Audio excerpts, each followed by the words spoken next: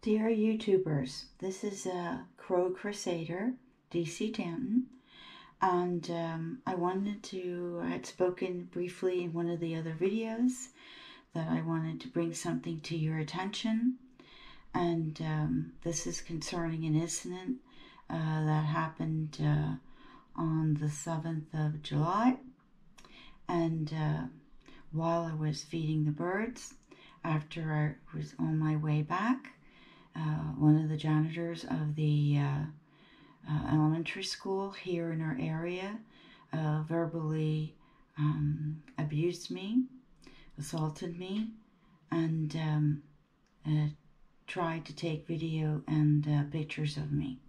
This person has been doing this for the last 3 years, stalking me, verbally assaulting me, taking video and photos.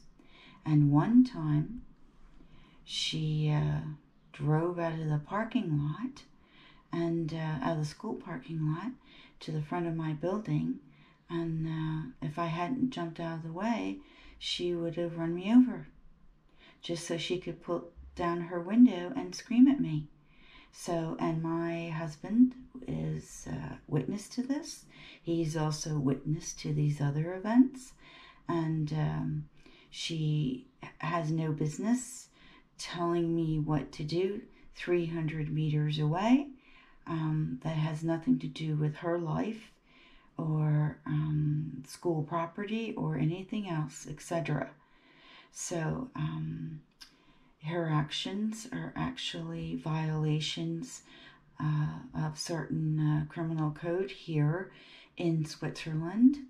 I have done nothing to violate any criminal codes, except that I did take video of her, but I did tell her I was taking video of her, and I asked her if it was okay, and she did not answer me. Well, any reasonable person would think that no answer could be construed as a yes or no. I construed it as a yes, because I wanted her opinion of why she hates the birds and why she's doing all these things to me the last few years. Of course, I could have gone to the police and shut this down right away, but I try to let these things slip, and always they backfire on me. Well, after that verbal assault, on last Wednesday, July 7th, I went and got my GoPro. She was out cutting the hedge of the school, on the school property, doing some garden work, and I gave her an opportunity to voice her opinion as to why she was doing these things and why she disliked the birds and why she was interfering with my feeding of the wild birds. I wanted to honestly hear her opinion, and I gave her that opportunity.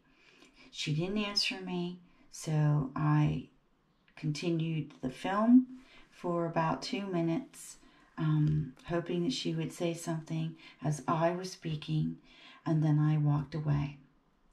Then the next day, I received this letter from a lawyer representing the school district, saying that I had filmed children. I did film her, but I thought I had her consent, but obviously I was wrong. I deleted the video that was on my YouTube channel, took it down right away, and but they accused me of taking video of children. Well, I already know this is against the law, and I already know as having a YouTube channel, this is against YouTube's regulations. I would never do that. That is absolutely a lie, an outright lie. And she also, this letter accuses me of saying that she hates and abuses birds. Well, I think any reasonable person would construe that. Over the years, her actions toward the birds, observed by many people who love animals here, and my husband and myself, and her actions against me. Yes, YouTubers, what kind of opinion would you reach? So I stand by that. I stand by that comment. That has been proven over and over again. There was an incident 2 years ago when I was walking through the schoolyard, because there is a walking path where local citizens are allowed to walk through the school grounds to get from one major road to the other. And as I came across on my way to reach the other major road bordering the school, I came across one of the crows, one of the oldest crows here, one of the largest crows, and he was laying down on the lawn and of the school property, and I examined him because he didn't look very good. He couldn't walk, and obviously he couldn't fly. He was just kind of laying there, and I saw that he had been shot. There was a hole in his wing. He had been shot. And that is my observation.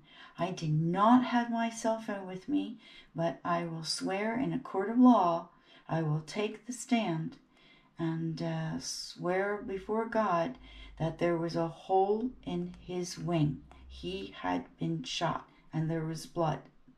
Well, the husband of this particular janitor was working in the garden. He looked at the bird. He was a couple meters away.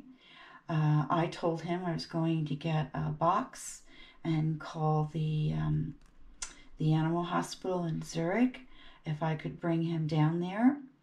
And I told him it'd be about 5 minutes. He said that crows were bad. And I just looked at him. Well, what was I going to argue? My main concern was to get this bird as quickly as possible to the animal hospital. I was gone no longer than 5 minutes because I live very close to the school, and I came back. The husband of the janitor was gone, and the bird was gone. The bird was gone. No, I searched that whole property. There was no bird, and there was no husband of the janitor. Now, being a logical person, being a reasonable person, knowing how he feels about birds, knowing that he's voiced that opinion to others as well, I could only come to the conclusion, and as a reasonable person, putting the facts together, that he did something to the bird. In my opinion, he killed the bird and disposed of it. Why? I don't know. I can only assume perhaps he shot the bird. Of course, that's just an assumption, but I don't know.